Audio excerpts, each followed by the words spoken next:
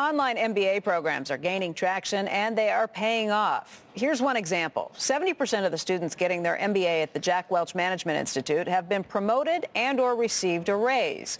Joining us right now, Andrea Bachman, who is the Dean of the Jack Welch Management Institute at Strayer. Also our guest host today, Jack Welch himself. Andrea, thank you so much for being here. Thank you. It's a pleasure. So you have a unique mission, should we say, to rid the world of bad managers. Yes. How do you do that?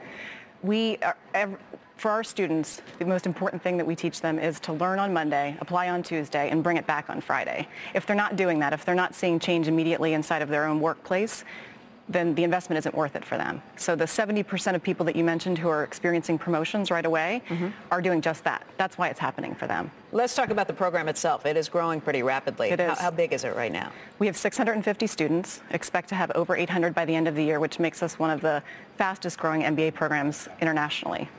The online programs, I have been amazed because I have to admit I was a skeptic just a few years ago. I have been amazed by what they can do and why they are so important to people. I think probably the biggest reason is you can have people who are still working who find time to do these programs at night or in between whenever they can get together and do these things, and they can really do things that you would never be able to do before.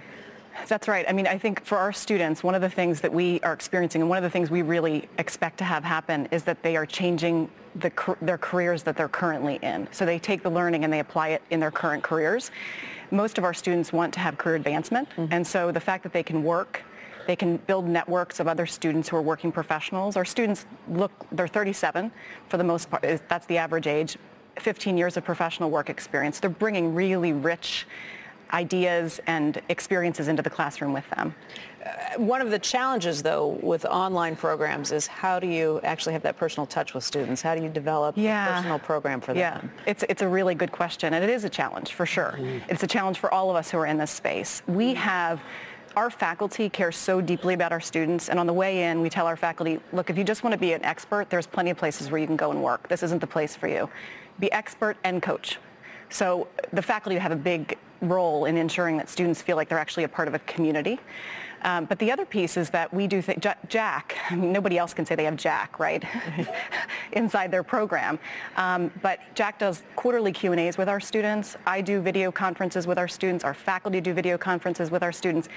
It is as real as it can be being an online program. Jack, what kind of questions do you get from the students when you do the Q&As? A lot of them about careers. I'm stuck in a situation. My boss is this and that. What can I do about that situation? I'm not getting enough resources in my area. How would you take this project that I've got that's so good and take it forward? So all kinds of practical stuff relating to generally their careers. Most of my Q&As end up being their careers, not the curriculum. Andrea's is probably a lot more curriculum-oriented. Mine's career-oriented. Yeah, but it's not theoretical stuff. It is stuff that they're trying to figure out every day. And the biggest thing Andrea said here is that the faculty's job is to please the students. These students are 37 years old on average. They're spending their money and they're mature adults, and if these teachers aren't delivering, well, I'll let you tell me. Yeah, no, I mean, one of the things I always hear Jack talk about is differentiation. And one of the things we pride ourselves on is if we're going to teach it, we better practice it. So inside of our classrooms, we differentiate our faculty. As I said, we have a really high-performing faculty right now, but that didn't come easy. Wait, when you say you differentiate, how do you do that? We have metrics we use to study how well faculty are performing inside the classroom. And the bottom 10%, especially those who are students are telling us, this is a terrible experience. We don't have that happening very much anymore, by the way. You're kidding, like Six Sigma? And we pitch them out. A professor has to please tell them about the NPS scores. Yeah, so, I mean, this is one of the differentiators for sure for JWMI is we are right now, our student satisfaction scores are in line with companies like Amazon and Southwest. It's unbelievable. And that is because we listen constantly. We ask for their feedback, and the entire JWMI team, including the faculty, comes up with action plans to change the experience for students every term, all the time. Higher education has been a place where you have not seen change. It's probably one of the last places that you will ever see change that has come through. true, but it seems like we're reaching a tipping point. When you start looking even at undergraduate education, where it's 25,000, sometimes 50,000 and more if you're looking at a private institution a year, that's unsustainable, that kind of growth in tuition, and that's why I think you see a pushback. Agreed. I've been really amazed just over the last few years at how you come back with that. I know the online component is part of that. I know MOOCs, those massive online courses, that's all part of it. Yeah, I'd like to make a comment about MOOCs, I think, just because I love the experimentation, right? So there has been movement, there's been experimentation. And for people who don't know that, MOOCs are those massive online courses. You have one professor who teaches it. You may have 20,000 people who sign up and take the course. Right. So it is a great experiment that's underway, and we're learning a lot from it. But the reality is that people sign up and they either never log in or they never complete what they intended to do.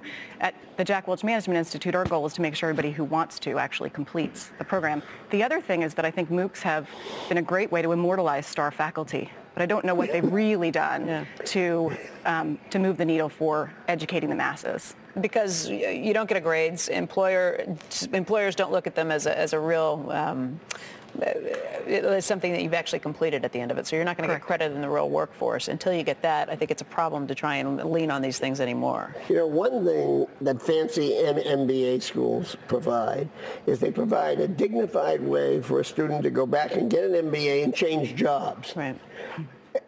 We don't want that. We want our employees, they're all employed. Our goal is to educate them as to how to do their job better and to grow in their existing company. And that's what's happening. They're getting promoted, they're getting raises. Well, Andrea, you can tell it better than I can, but I mean, it's just an incredible story of we are not a transition zone. Harvard, Stanford, etc. You go there and you never go back to your old job. Right. You get a dignified way to move to another company.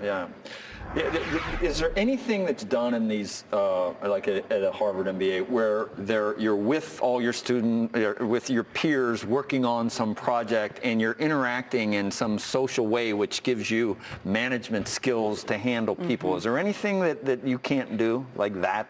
Yeah, I mean, our students have access to tools that allow them to do that when they're all across the globe because our students are traveling everywhere. So they do it, but they just do it using technology instead of doing it face-to-face. Yeah.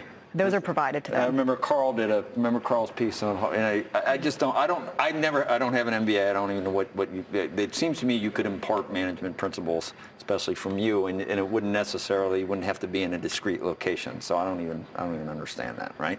Well, it has been a truism that you go to a bar after class and sit around and talk about the case. Right. Well, we have working adults with children and everything else, and they're going back to their job and practicing. You might tell them about the blackboards on Friday, you know, Monday, Tuesday, Friday. Yeah, so we do actually collect from our students. It's not just lip service, but collect the stories. It's called Lessons from the Field, about how they're applying the learning and what they're realizing in their workplaces. We're getting tons of stories from our students. This is affecting me immediately. That's really different in this space, really different. That's great. Yeah. Andrea, I want to thank you very much for joining us today. Thanks.